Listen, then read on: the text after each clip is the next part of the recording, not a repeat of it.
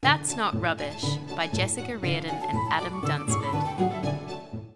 Patrick was taking the rubbish out to the bin when an angry worm shouted, "Oi, what do you think you're doing?" "I'm throwing away the rubbish," Patrick replied uncertainly. "What you think is rubbish?" cried the worm. "Now you listen to me.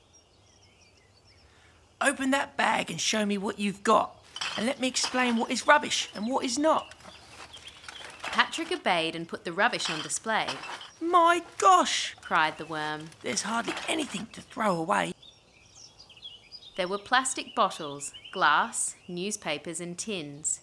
"All of this can be reused or put into recycle bins." There were some rotten bananas that you would never pick. Patrick took one whiff and thought he'd be sick. "That was close," said the worm. "You nearly threw out the best bit. Just wait till me and my friends get at it." The worm pointed to the old fruit, used tea bags and potato skin. "This kind of stuff can go in the compost bin. Put those scraps into the compost bin.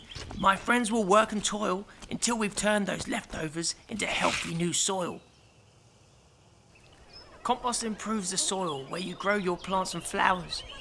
It provides them with extra nutrients and gives them strength and powers. Then you can grow some plants in the garden, fruits and vegetables too, and use these ingredients in delicious recipes for me and you. You can grow strawberries and apples to make a scrumptious pie, or carrots and celery to make a healthy stir fry.